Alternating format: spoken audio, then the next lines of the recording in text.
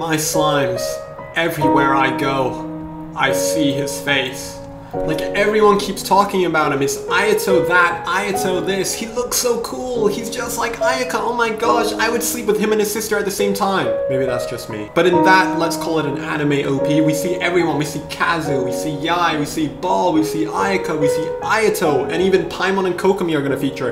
And everyone's going about, yo, bro, it's like the Avengers meeting up, bro. How cool is that? But I got one question.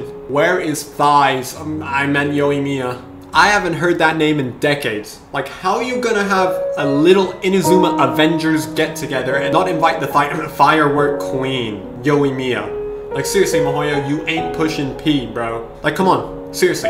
Yoimiya may be one of the most disrespected characters by far. It ain't even close. But on the note of that video, I won't lie, Ayato does look kinda cool. Will he be kinda cool? I guess we'll find out in the live stream or the, that Twitter post that they normally do before the start of every patch. But now after seeing all of those, images that were distributed online by Zendaya or something, I have one question for y'all.